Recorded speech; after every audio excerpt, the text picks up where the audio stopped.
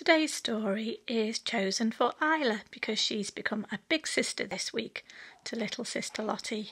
So I thought it's time to have a baby story. Are you ready? This is Brand New Baby by Bob Graham.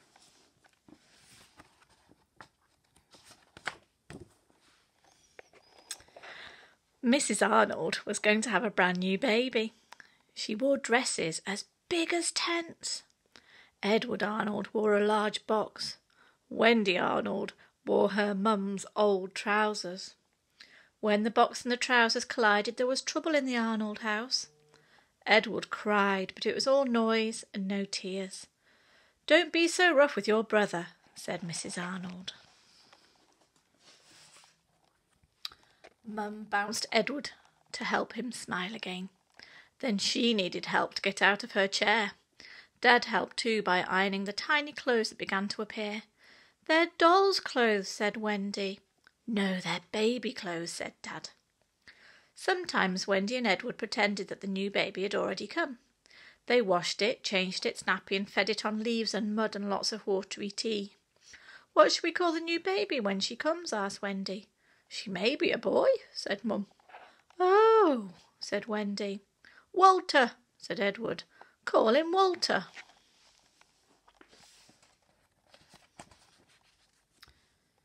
When they sat quietly, they could feel the new baby moving. "It's Walter," said Wendy.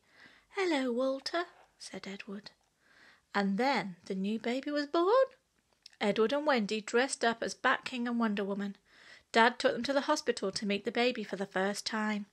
Edward was very excited. He took his two best toys as presents for the new baby, Walter. But baby Walter looked like he wouldn't need toys for some time. He was very small and pink and fast asleep. "He's like a toy," said Wendy. "Will he wake up?" "Such tiny hands," said Dad, "and he looks like Edward." "Where is Edward?" said Dad. "He's hiding under the bed with his silly presents," said Wendy. "Come on, Edward, come and meet Walter and bring your presents with you," said Dad. "They're much too big for baby Walter," said Wendy.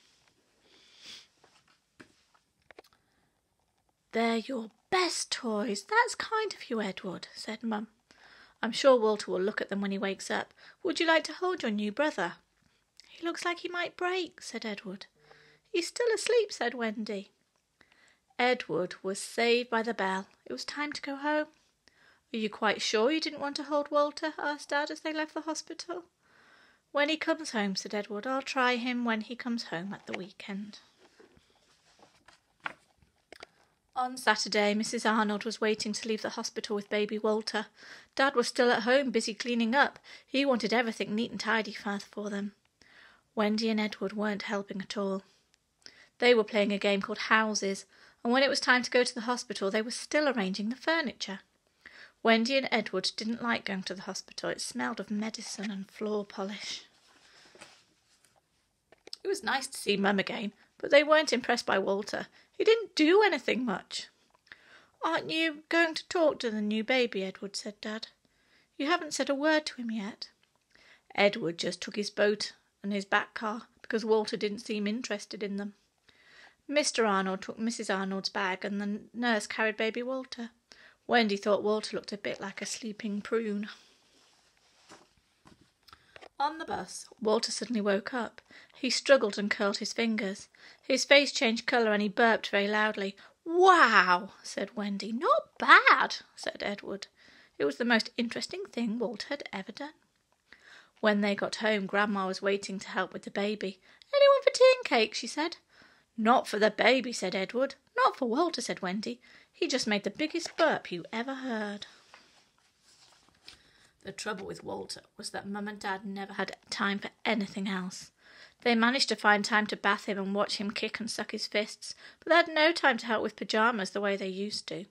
In fact, Mum was always feeding the baby, or washing or ironing or sleeping. She fell asleep a lot when she wasn't with baby Walter. Baby Walter slept a lot too, so games had to be played very, very quietly, even when they were very, very exciting. But when Edward and his sister were in their beds and fast asleep, Walter would wake up and make as much noise as he liked, or so it seemed.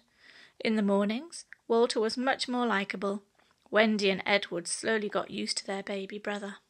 They even helped when he needed his nappy changed. And every day Walter did new things.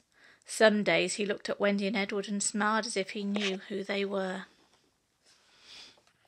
At last, Mum and Dad had more time to play games, and baby Walter almost seemed part of the family. The end. That was a lovely story about a baby. See you later, everybody. Bye.